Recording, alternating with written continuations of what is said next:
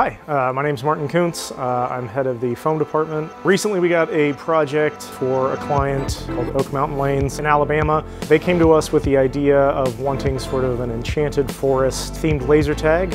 So we had the challenge of coming up with a lot of custom props for that project.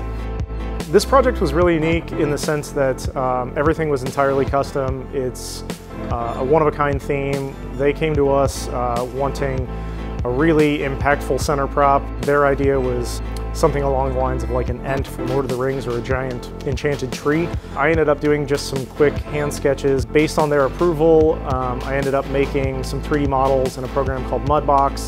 The face was done on the CNC. The main basic shape was cut on the hot wire, but then the majority of the work, as far as the final result, was almost entirely hand carved. So that took a lot of time. We implement a lot of tools that we use.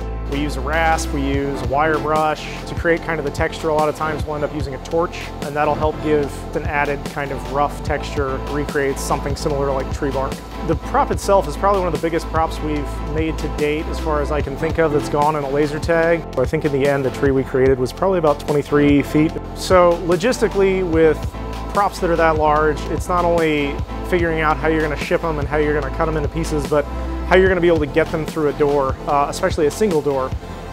So we had to engineer the props so that it could come apart, be easily assembled, fit through a door easily. The main base of the tree itself actually is kind of shaped like a U, and I want to say if the average door height is 7'4" or something like that, it's 2 inches short of that. So it just barely can kind of squeeze through, and then the other part fits on top, and then all the limbs get then applied to that. Once it was finished, was then placed on top of a platform.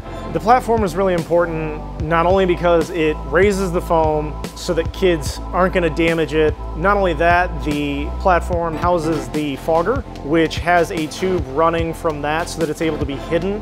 There are going to be targets placed on the tree itself, and then when those targets are shot, there are lights in the eyes and there's a fogger that can be triggered in the mouth, so it creates a lot more interactivity, especially when you have fewer players. This project was very exciting and challenging and a lot of fun. I always enjoy a challenge. I think what we ended up providing was something that was really exciting for a client.